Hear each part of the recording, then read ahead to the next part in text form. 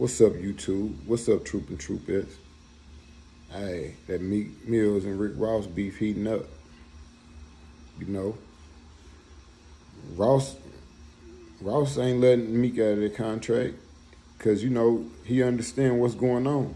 Meek Mills got Jay-Z all in his ear talking about, nigga, you only got to give me such and such, but you giving this nigga whoop-de-whoop, you feel me? And that just make it worse on Meek Mill's end because Ross ain't got to let him out of the contract. Meek Mill's probably been trying to buy his way out of the contract. Ross like, shit, I'm making too much money off of you right now. You feel me? Even though we cool and all, it's just, it's business, nothing personal. You knew this from day one.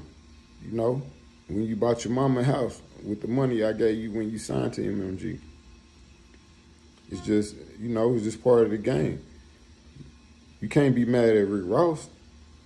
You know, everybody that go and fuck with Jay and he give them a little game, they come back to their contract with an attitude, the same contract they've been having. And you can't be mad at that because you knew about this contract. And you know Meek Mill's gonna go to the internet with the bullshit. And that's just gonna make Ross hold on even tighter. You know what I'm saying? Like, shit, it is what it is. Rick Ross said it about Birdman, idols becoming rivals. Now look, same situation with him in this day one.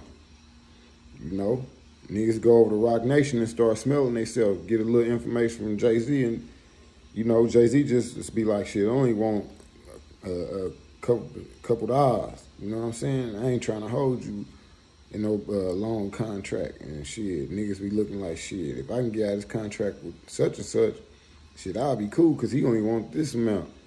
Jay-Z be stirring up a whole lot of this shit, man. Real talk. Y'all gotta understand that, man. You gotta look at this shit with a bird eye view. And it's just what it is.